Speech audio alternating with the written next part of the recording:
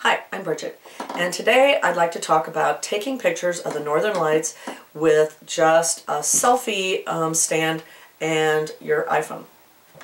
We just came back from Alaska, and everyone up there was bringing huge amounts of really expensive camera equipment, big tripods, big lenses. Before we left, we did some research and we realized none of the cameras that we have were going to do what we needed. We needed all kinds of shutter changes and stops and things that our little bit older cameras just weren't going to do. So we'd pretty much given up on getting very good pictures. When we got up to Alaska, some people up there told us about an app that came on our iPhone, and all we needed to do was put the little camera on a selfie stand or selfie tripod. This is just an adjustable one, or a large tripod with a selfie head on it, and we can get some really great pictures.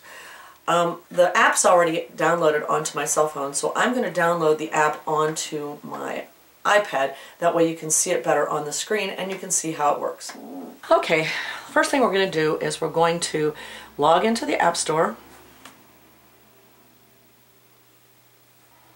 Okay, after searching for Northern Lights, we come up with Northern Lights Photo Taker. A few other programs came up that were My Aurora, that forecast Northern Lights or whatever, but this is the only one that'll come up that is for taking pictures of the Northern Lights.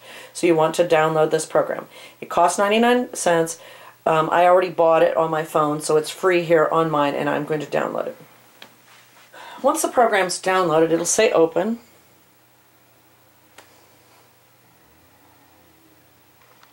And now you're going to have the full screen. Your options down here are weak, moderate, custom, and strong. And because like I said, the lights were pretty mild when we were in Alaska, we used the weak. You want to have your iPad, your phone, whatever you're taking the picture with, in something that's not going to move. So that's why we put it in the little selfie stand, but you also could put it on a tripod. You're going to hit the button, and then don't touch it. And basically it's going to take several open exposure pictures. In this case,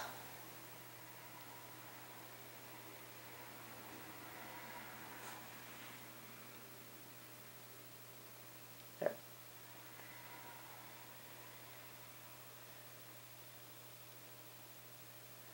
Now, we're not looking at the Northern Lights right now, so I'm not going to get much of a picture.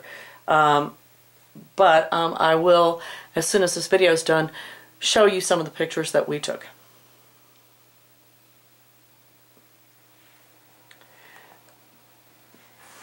This is a super easy to use, super easy to download, and fun program, and we got some terrific pictures, so I really recommend it.